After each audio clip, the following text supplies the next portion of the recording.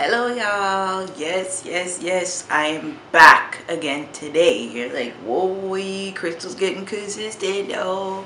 Yeah, we're trying. We're recording a bunch of videos. You're gonna see me in the same hoodie over and over. So, I'm thinking, I'm trying to find ways to mix this up because I'm a fragrance lover, okay? However, everybody in this panorama is not necessarily out here trying to buy all these niche scents, okay? Niche scents are niche dollars, and I gotta give y'all ladies and gentlemen time to stack up your coins, okay?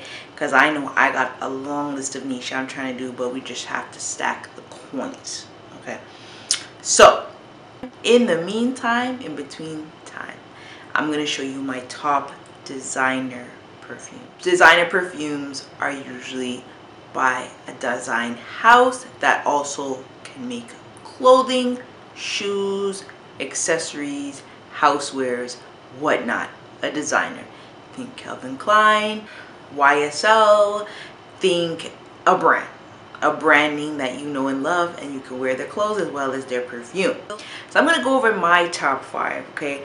I still have designer goods up in here, and I'm going to give you some great suggestions. If that's something that interests you, please continue watching.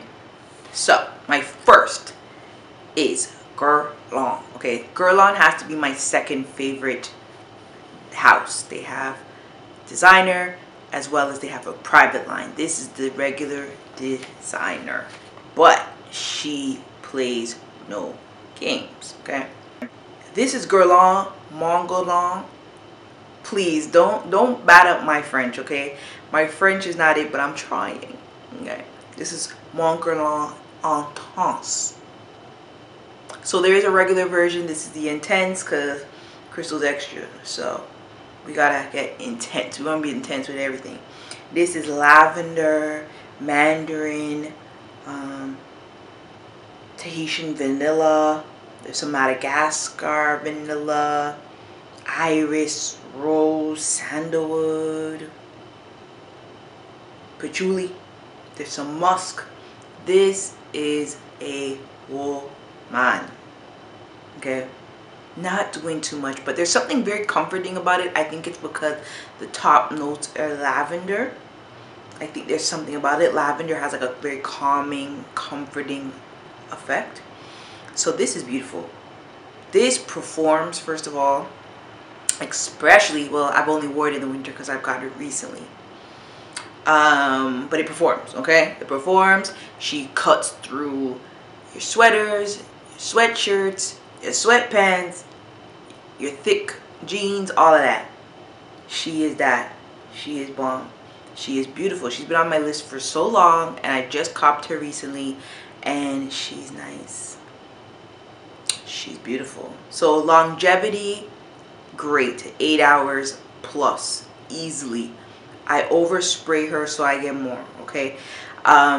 Projection, beautiful. I could smell it lingering around places. If I put it on like a scarf or a sweater I didn't wash yet or anything like that, I smell it lingering. It's nice, it's beautiful, it's elegant, and it's classy, okay? My second pick is Black Opium by YSL. Now,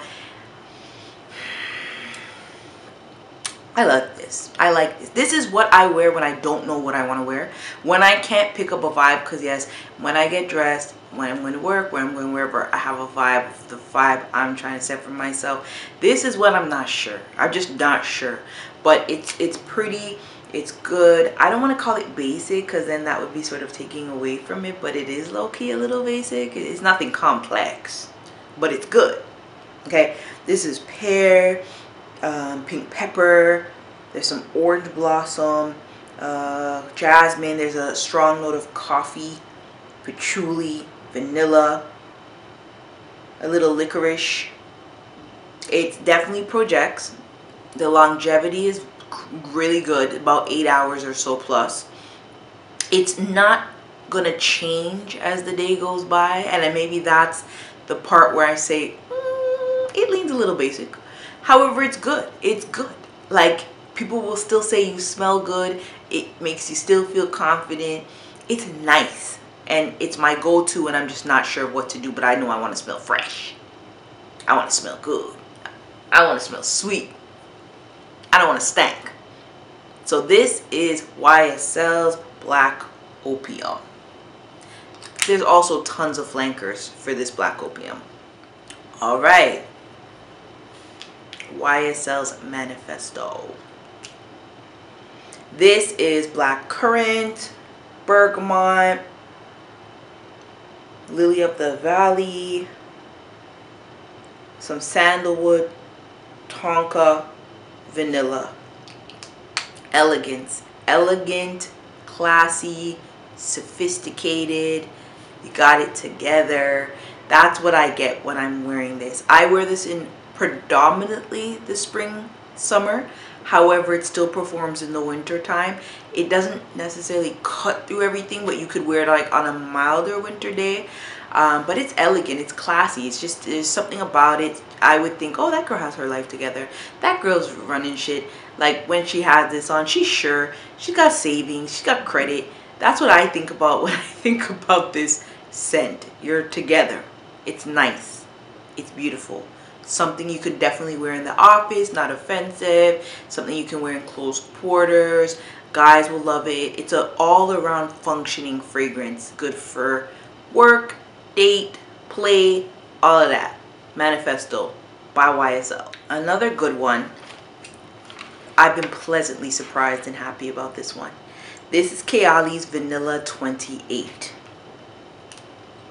Not only do I love the bottle, that has much fingerprints on it, but it's vanilla orchid, there's jasmine, brown sugar, there's amber, and there's definitely a musky note. Now typically I do mix this scent with other scents. I've only probably ever worn it by itself once or twice on a standalone basis, but it's nice, it's beautiful. You smell good, you smell sweet, you smell girly. It's beautiful, it's nice. Don't go too hard. If you go too hard, you're gonna rot off somebody's teeth, including your own. But it is nice. It definitely lasts long on the body. I would say about 8 hours, a little more than that. When mixed with other fragrances that have a base note of vanilla, it's beautiful. It adds that zhuzh, that punch. It's nice. This is beautiful. I want to start getting a little more into the Kayali brand actually. There's a couple on my list when I get my coins up. But this is pretty. This is, I don't see anyone not liking this because I feel like it's just a likable fragrance. If you want to smell sweet and like vanilla and sugar, Kayali. What are you doing? Last but not least, if you're watching a video, it's going to include Mugler. I'm just telling you this right now because Mugler's bae. And that's that. On that. Mugler Alien. This is simple breakdown of jasmine, woody notes, and amber, but it's unique, it's different. I don't care if it's hyped up on YouTube and hyped up in the frag world, it's still different, it's still unique. I always get compliments on this. It is sexy, it's provocative. It's not the girl next door. It's that girl you want to get to know because she intrigues you. That's what that is. That's that girl you're like, something about her. That's what Alien is.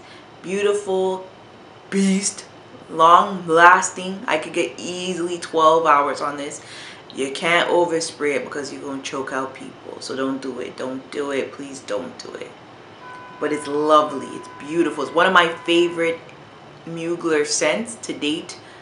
Other than another one I always mention, Absolute. But this is absolutely stunning. Alright. So I've gone over my top 5 designer fragrances. Definitely, as you know, I want to pre and be nosy. What are your top 5 fragrances? Or 1 or 2 or 3, whatever you guys want to let out the bag and share with us. We gotta be smelling good, panorama or not. We need to be smelling good. I want to know what you're wearing. What's one of your favorites at least? List that down below. Please rate and subscribe to my channels. Rating is giving that thumbs up to let me know, Crystal, like what you talked about. We want to see more. That's what that does. Subscribe so that you know when I'm going to be doing a new video and you can catch me while I'm on this consistent train. While we're going to continue as we're doing 2021. And let me know if any other ideas, like what else do you want to see? Like, don't sleep. I put it out here. I'm feeling it. So let me know what else you want to see. Thank you once again for watching my video. I hope that you have a good day, and definitely go ahead and stay safe as well. Thank you. Bye.